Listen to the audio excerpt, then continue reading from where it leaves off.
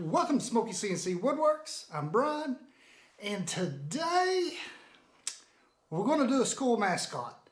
So I live in a town called Sulphur. I believe I've mentioned most of this before, and the mascot here is the Bulldogs. Well, just about 10 miles to the west of us in the little town of Davis, Oklahoma, and their mascot is the Wolves. To my knowledge, I've only done one wolf mascot for them, and I've been keeping an eye out for just a piece of clip art that would be cool for their logo. They have an official one, so this is going to be an unofficial logo, but you know, if it cuts out cool and somebody wants it from over there, great. If not, great. If it cuts like it looks, it ought to look awesome. So that's what we're going to do today, is we're going to do a wolf head. So let's go.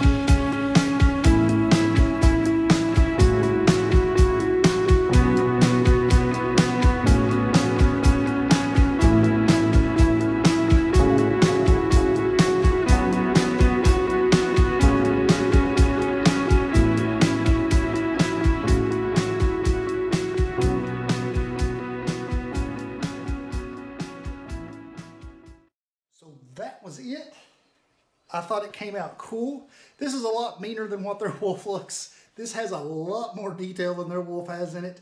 And I just thought it came out awesome.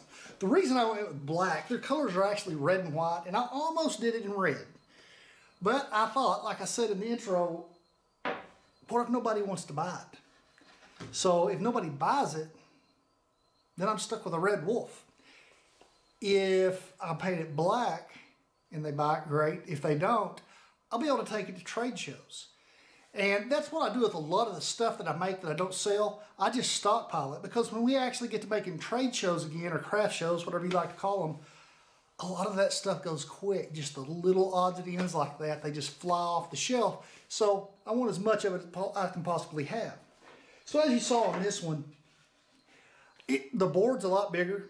So here's a little truth. This board was already cut to this size. I had cut it for something else, and I noticed it had 2 holes in it right here. So what I'm going to do is just trim this up on the table saw later, and just make it a nice little piece. So that was the wolf. I mean, I know it wasn't just an astounding one, but you know, it came out cool, and it's something local for us here. I'll be able to put up my wife's shop, or her booth at a shop too. May sell there, who knows? Because right now that's where old Frankenstein from the last video is sitting. So guys, that's going to be about it for this one. If y'all haven't done so yet, please subscribe, and I'll see y'all next time.